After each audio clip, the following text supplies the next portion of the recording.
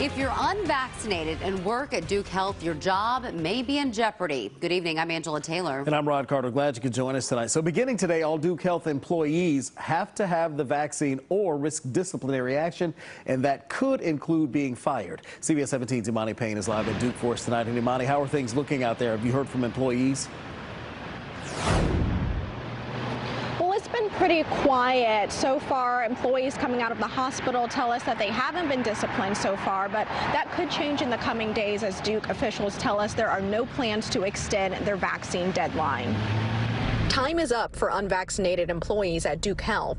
The healthcare system saying beginning today, employees who have not received their COVID vaccine may be placed on administrative leave or even fired. Officials saying as a result, several employees decided to get vaccinated this morning. For us, this is really about committing to living our values and our core value of caring for our patients, caring for their loved ones, and caring for each other, caring for our team members.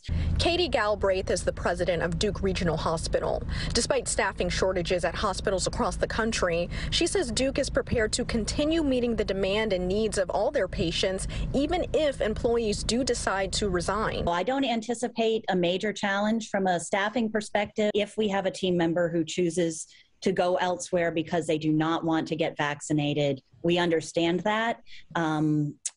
And we still stick by this requirement. So far, 98% of employees have been vaccinated or received a medical or religious exemption. That percentage could increase as new employees or those out on medical leave have 6 weeks to get their shot.